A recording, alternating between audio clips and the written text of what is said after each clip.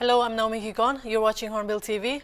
The Department of Power, Office of the Executive Engineer, Transmission Division Kohima informed all the concerned that there will be a total shutdown of power supply on July 11, Sunday, from 8 a.m. to 10 a.m. in Kohima town and its surrounding areas. This is being done for installation of new equipment and firefighting system for power transformer at 132-33 11 kV substation at Kohima Old Minister Hill, it was informed.